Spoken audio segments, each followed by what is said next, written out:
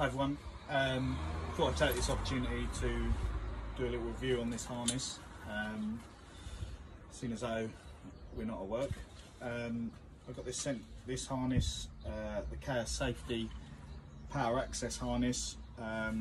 It's being distributed in the UK by SLA Safety, a guy called William Blake.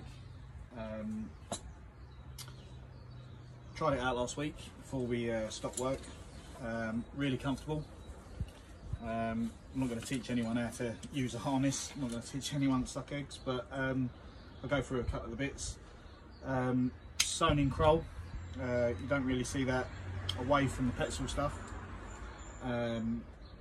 One-sided adjustment, similar to what the Navajos used to be like. These orange sewn in terminals for your seat. They've got some nice leg loop buckles. I'll just show you these. They're quite nice. Plenty of gear loops on the back of the harness. You've got 4 around the sit harness bit, and then 2 on the leg loops. There's plenty of adjustment on the back of the leg loops as well. This is a large to extra large. Really comfortable harness. As I say, tried it out last week. Really comfortable. Conforms to all the relevant EN standards. What I'm not keen on is how this Kroll is orientated. There's a little leather washer behind there. Been told if you take that out, it does orientate it a bit better, but obviously it's in there to stop the wear on the textile. But yeah, maybe a Mayon or a twisty carabiner from Com, something like that might sort that out. But as I say, conforms to all the relevant EN standards. Comfortable harness. It's for the price. As I say, SLA are the UK distributor of this harness.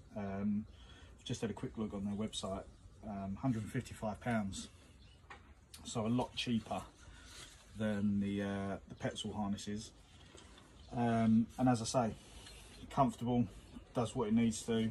It makes you think, why are we spending over £300 on a Petzl harness when £155 you get the same thing.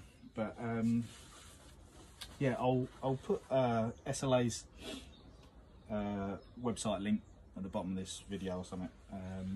What I do like is this bit of sewn webbing.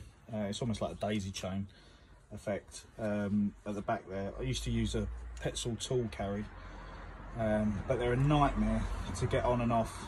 I mean, I just stuck a beaner in there last week just to hang a couple of small bits of kit off. As I say, works well. Yeah, again, £155. It's a bargain.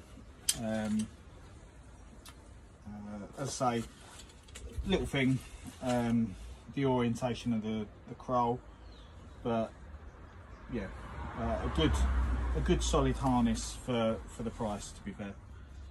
As I say, I'll stick the links in underneath this video, and yeah, if you want any more info, get in contact with William Blake at SLA, and I'm sure he'll forward on relevant info.